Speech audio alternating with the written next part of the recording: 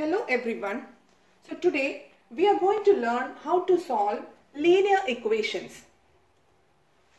I have written 2x plus 3 is equal to 13. This is a linear equation because it has only one variable in it, which is x, and the power of x is 1. So this is called a linear equation in one variable. There are three parts for an equation. One is the equal sign.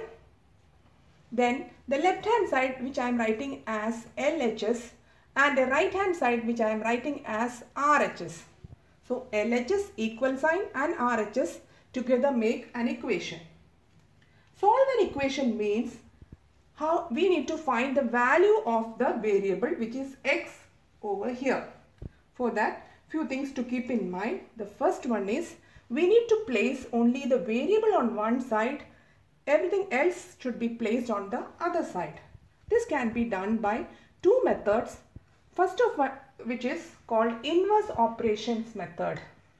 So inverse operations method, the opposite of or the inverse of addition is subtraction. Inverse of subtraction is addition. Inverse of multiplication is division, and inverse of division is multiplication. Another important thing to keep in mind is that whatever operation we do on the left hand side, same operation has to be carried out on the right hand side. So we start 2x plus 3. To eliminate the 3, we subtracted 3. So on the RHS also minus 3. Plus 3 minus 3 will get cancelled. 2x is equal to 13 minus 3, which is 10. Now this 2 is multiplied with x, so we can eliminate that 2 by dividing by 2. RHS also divided by 2. 2 and 2 will get cancelled. X is equal to 10 upon 2, which is 5. So we found the solution, x is equal to 5. Let's see one more example.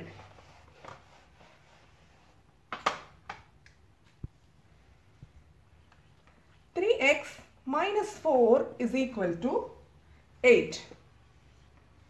Now, first we need to eliminate the minus 4. So, we will add a 4 to it. RHS also plus 4. Minus 4 plus 4 got cancelled. 3x is equal to 8 plus 4, which is 12.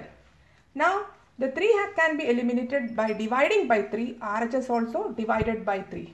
3 and 3 will get cancelled. X is equal to 12 upon 3, which is 4.